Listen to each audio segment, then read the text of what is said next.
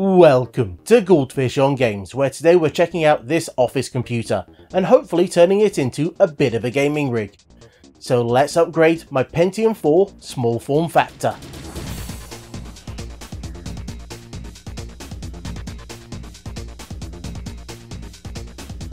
This is the HP Compact DC7600 SFF, and in this configuration it's a hyper-threaded Pentium 4 running at 2.8 GHz. It has half a gig of RAM, a 165GB spinning Rust drive with onboard graphics and sound, topped off with a basic DVD drive. These are old business machines that you can find pretty much everywhere and typically for very little money, and they were not known for their gaming chops. But a few choice upgrades can change all of that. But to get a better idea of what we'll be working with, we need to take a look round the back, as we'll find two full-sized horizontal slots for expansion, which, hint hint, we will come back to later. There are also a number of USB ports with Ethernet nestled just above it. And it's also got the connectors for video and sound, and we can't forget the all-important power connector. Opening this up, which is done via two tabs at the side, and then pulling the case over a bit like a pizza box, we find a packed but very nicely laid out machine. All I've really done so far is to replace that DVD drive, as the original was dead on arrival. Which was easy enough done, as the drive tray rotates up, giving you access to this tab that will unlock the drive. It's very quick, easy and nicely designed. If we flip over the power supply, we can find the drive tucked away at the bottom, which I will replace with an SSD, as I've always wondered how fast XP would run on one of them. Now this is just 128GB, but that'll be more than enough for the OS and the games. Due to using SATA, this is a simple replacement job. Well, once you can push that tab out the way to release the drive, for some reason that takes a bit of effort.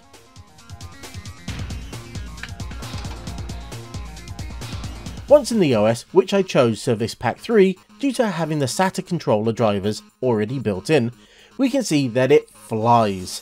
It's actually a little shocking at how fast and smooth this feels. And it's definitely a worthwhile upgrade, as these smaller drives are getting cheaper all the time. The next upgrade is also pretty straightforward, as it's adding 1 extra gigabyte of RAM.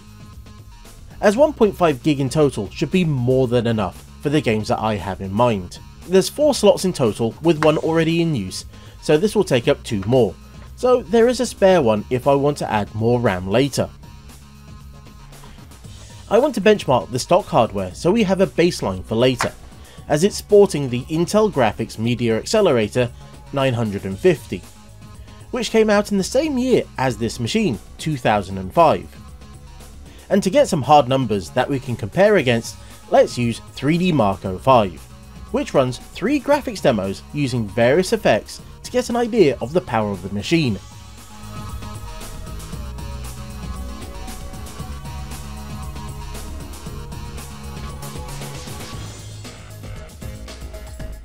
And yes, you are reading that number right.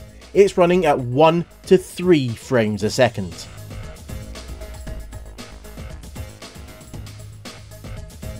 And those results are repeated across all of the tests. Intel might have called this a graphics accelerator, but the only thing it's accelerating is my want to get a better graphics card. And the results are in, and we got a grand score of 510. For comparison, one of the most powerful cards at the time, the ATI X800 XT, gets around 6,000 points.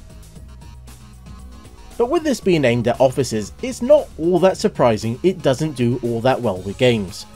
But I feel we can fix that. So let's go back into the machine. And to start off with, we need to take off this cage and put it to one side, as we find a 1x PCI Express slot, a full-size 16x PCI Express slot, and 2 PCI slots, and these all support half-height cards. But if we look at that cage that we removed just a second ago, we find it contains a riser card that connects to the PCI slot on the board that provides space for 2 full-sized PCI cards. Which poses a bit of a problem really, as the back of these came in 2 flavours. There's what I've got here, or there's the other layout with 4 half-size slots running vertically. So even if I wanted to use the half-height cards, they wouldn't really fit even if I took the brackets off them. But, as they say, I have a plan. I hate it when that happens, which involves these 2 cards. An Odds G1, the SB0090, which will replace the very average internal sound card that, while works, did have a few issues with the sound cutting out while I was doing some testing. So I figured I would replace it as I had this card in storage anyway. And the other card is this, the AMD 7450 1GB graphics card, which I chose after a lot of investigation, as picking a card for this machine was much harder than you might expect, as it's got a tiny 240 watt power supply. So the card had to be low powered and not generate too much heat. So I went with this, a low-end, modern-ish graphics card that came out in 2012, as it has a maximum power draw of just 18 watts. And with the advancements in GPUs, this should be the equivalent of a top-end card from 2005. I had hoped to get myself an Nvidia 710, but those cards are highly sought after and go for almost double the cost of this one. With those in mind, how are we going to fit them? Well, with these, a PCI and PCIe extension cable. The first thing we'll need to do is remove the riser board from the cage, which just takes these 2 screws and it then slides out. We then want to connect the cables to both the cards, making sure that PCI 1 is the right way round, as it will fit in either direction. That notch should be towards the back of the card, not the front. We're then going to screw it into the cage using the brackets, with the top slot being used for the sound card,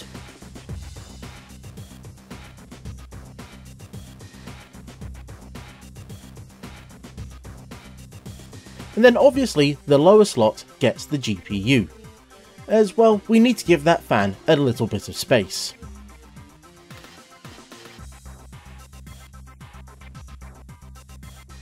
And as we can see, it all fits, but I'm not too happy with how the back of those cards move around.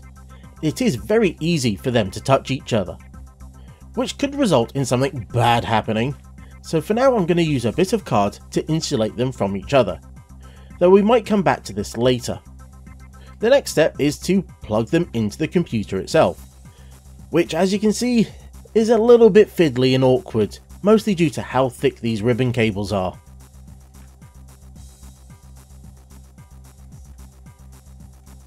But with a little bit of effort and persistence, they're in place. And we can now try and squeeze the cage and the cards back into place, which we find it all fits, but those cables are acting like a bit of a spring and trying to push the whole thing up. Unfortunately, there's no screw to hold the cage down, as it would have been held in place with that riser card. But overall, it shouldn't be a problem when we put the case back on. And before we go back into Windows, the first stop should be the BIOS, as I want to make sure that the onboard GPU and sound are disabled. I also want to go digging to try and disable hyperthreading, as this era of hyperthreading isn't a real core or anything, and to be honest, the games I want to run don't play all that nice with the extra cores. And thankfully, as we can see, HP didn't completely lock down this BIOS. But some of the options aren't really in the menus you might expect.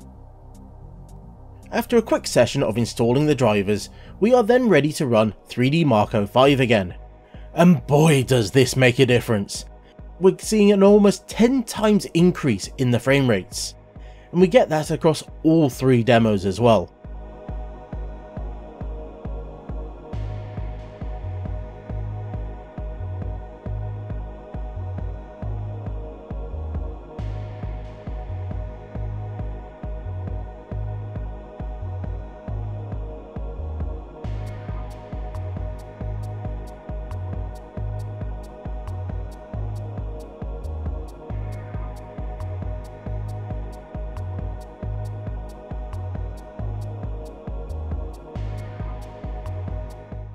And just look at that score, it's over 6,000! That puts it around about where the ATI X800 XT or the Nvidia 6800 would roughly be, which is round about the top of the range for a card in 2005, which is not bad for a small, cheap, low-powered card from 2012. And as we did with the Pentium 3 just recently, let's take a look at a few games that I plan to run on it. First up is the game that this machine was more or less built for, Broken Sword, Angel of Death. And the reason for this is simple, the game doesn't really like multiple cores or modern systems, so the machine we've just built is perfect for it. Now this was the 4th game in the Broken Sword series, and as we can see it's still in full 3D. But this one plays more like an adventure game than the 3rd did. And I've also been told there's a lot less block pushing puzzles as well. So all I really need to do now is find a good block of time to play it. As I've finished all the other games in the franchise, this is the only one that I need to do. Quick, give me a hand with this grill. Sure.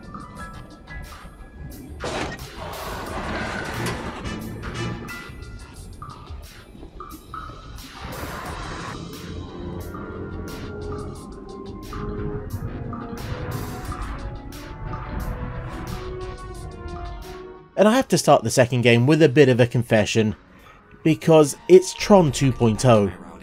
And yes, it can run on that Pentium 3, but really it's on the P4 that it shines. Everything is turned up to the max, it's got a decent resolution, and it's absolutely amazing. And not only is this game nice and smooth, but it also supports the Audigy's EAX sound system, so it sounds as good as it looks. I've completed this game a few times, but the story and style keeps me coming back time and time again, and I do hope to rerun it soon, because this game is begging for a review.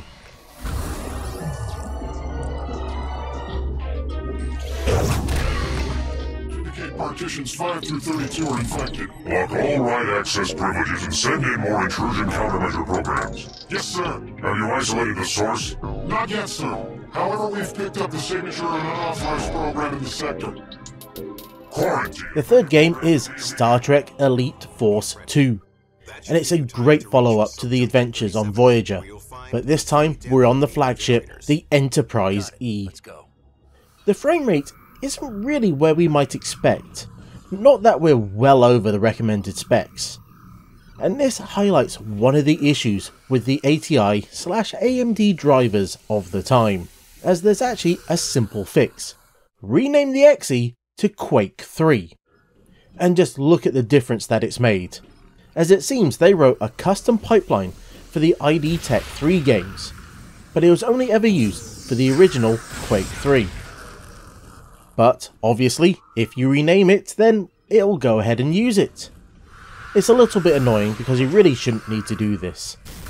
But that aside, what we find is a great game. It looks better than before, and transferring to the Enterprise was a cool idea.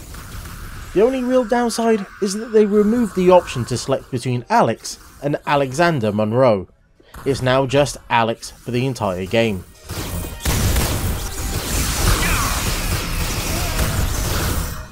Federation, stop him!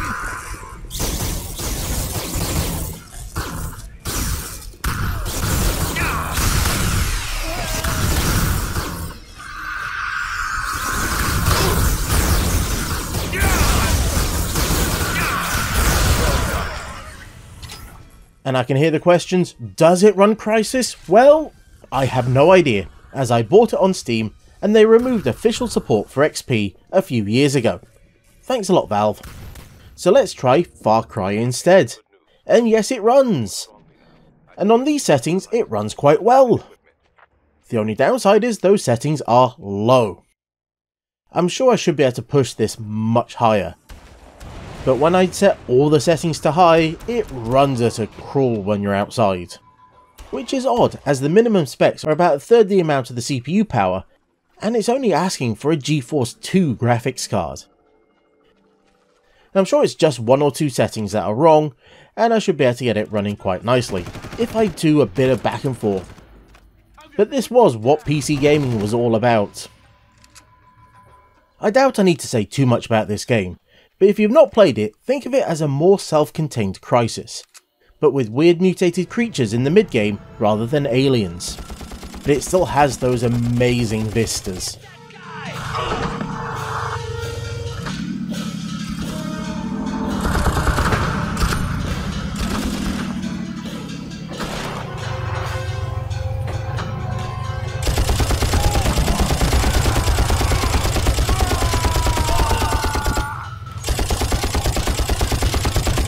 And just a quick extra game at the end, Sid Meier's Railroads.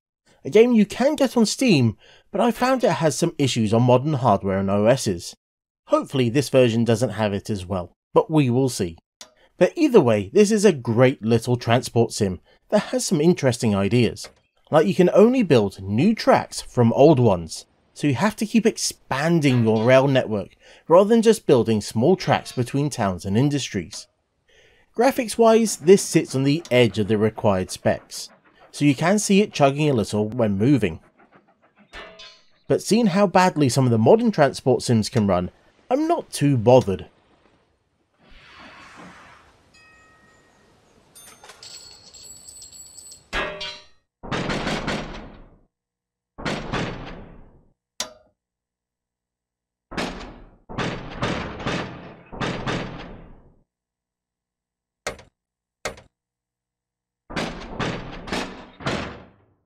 One thing I've hinted at was the cost of the machine, or I should say the lack of cost, as this was a pretty cheap build.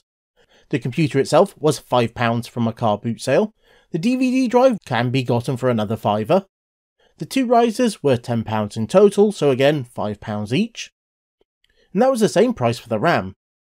The Odyssey I had spare, but you can get one of those for 12 quid, and the SSD was £14, as was the GPU. £65 in total, which would be just under $90 US, which I think is a pretty decent price for a capable XP machine.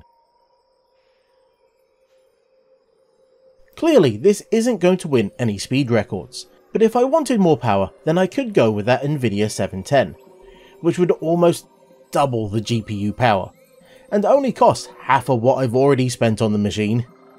There are a few other upgrades as well that could be done, like a 3.4 GHz Pentium 4, but I think that might end up pushing the power envelope a little bit too much. It might also be worth replacing the fans, as I think some modern, more powerful ones could really help with the airflow, as that graphics card got quite toasty. Were the rest of the upgrades worth it in the end? Well, I think so, as it plays the games I want to run reasonably well. The SSD makes the whole thing feel quick and snappy, and I've always been a fan of these desktop form factors.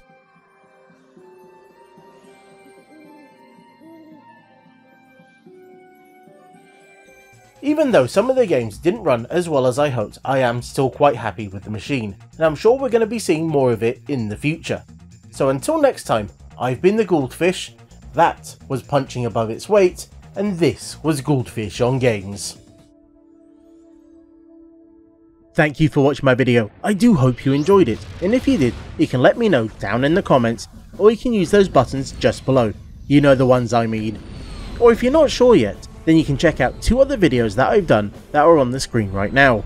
So thank you again, and I hope to see you soon.